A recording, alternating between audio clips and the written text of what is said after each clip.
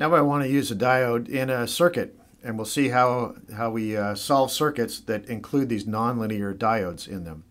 So I have a circuit here with a battery and a resistor and a diode here, and it's going to be a special kind. It's going to be an LED diode. So it's going to give off light. This is a kind of diode that's manufactured to generate photons of light when it has a current flowing through it in the forward direction. They're pretty cool, and you see them all the time in electronic components. So we're going to figure out how to use an LED in a real simple little circuit. And in our circuit here, we're going to have a resistor of 330 ohms, and we'll make this battery 3 volts. So it's like 2 AA cells. And what we want to find out is how much current is going to flow around this circuit. And let me label this here. Let me label the voltages across our components. We'll have VD, which is this voltage here. And we'll have VR, which is the resistor voltage, and that's that voltage right there. So now I'm going to show you a plot of the IV curve of our diode. You can see right here around 0.7 volts, the current rises rapidly when there's 0.7 volts across the diode. And let's start out by analyzing this. Let's start with the same tools that we always have, which is let's try to write some current laws for these two things. So for the diode, we write a current law that looks like this. The current is equal to IS times e to the q v on kt minus 1. So that's the IV characteristic for the diode, where this is V diode right there. And the corresponding equation for the resistor is I equals V resistor over 330 ohms. That's just Ohm's law for the resistor. And I, in both cases, is this I right here. Now, if I wanted to, I could set these two expressions equal to each other and solve somehow for VD and VR. But what we're going to do instead is we're going to solve this by graphing, by a graphical method. Here's a graph of the diode, and this is the VD scale. This is V diode, and this is I up here. And so what I want to do is I want to plot the resistor curve on here as well. I want to plot the resistor IV curve on this same plot.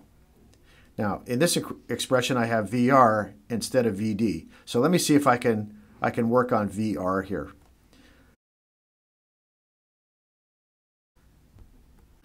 Let me try to figure out VR in terms of VD. So I can derive VR as 3 volts minus VD.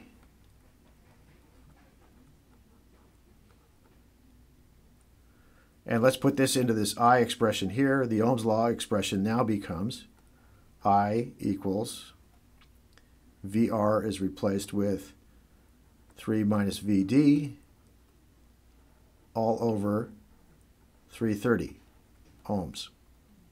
And let's work on this a little more. I equals 3 over 330 minus VD over 330. And this is starting to look like the equation of a line. Let me write this to recognize it as an equation of a line. Minus VD over 330 plus 3 over 330 is 9 milliamps.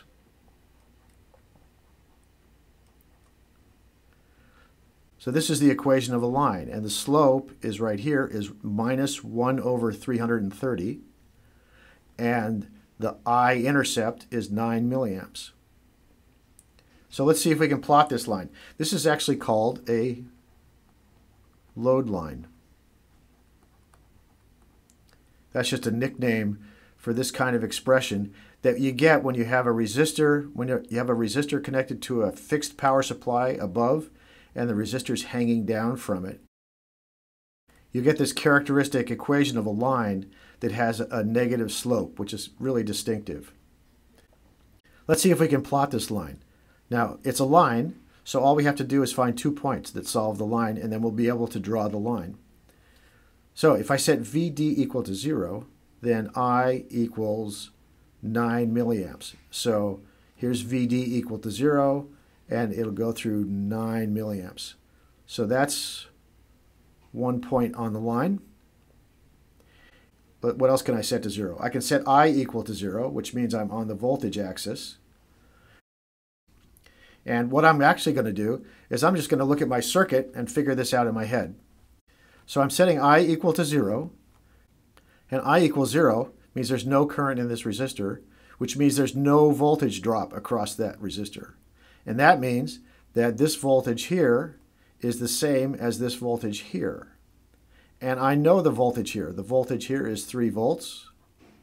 So that means the voltage here is 3 volts. And that's because I know the current is 0.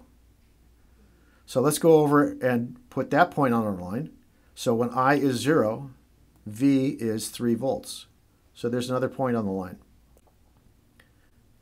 And now we have 2 points, and we can draw a line between them, like that. And what we've drawn is the load line for this 330 ohm resistor. You remember back over here, we said we could solve these two equations by setting the two I's equal to each other. And that's basically, where do these two lines intersect? And they intersect right here. That's the solution to our problem. So this intersection point is the solution. It's where the resistor current and the diode current are the same. And that's that point there. And now I can just read off my answer. Right there is about 0.7 volts. And the current over here, if I read off the current, just straight across there, it's about 6.8 milliamps of current. So now we actually just solved our circuit using a graphical technique. And what that says is, here, let me erase this a bit to clean it up. Let me take out these two things here. That was just the resistor load line that we were talking about. And now for our solution, we have I equals 6.8 milliamps, and V diode equals about 0.7 volts. So that's how you do a graphical solution with a diode.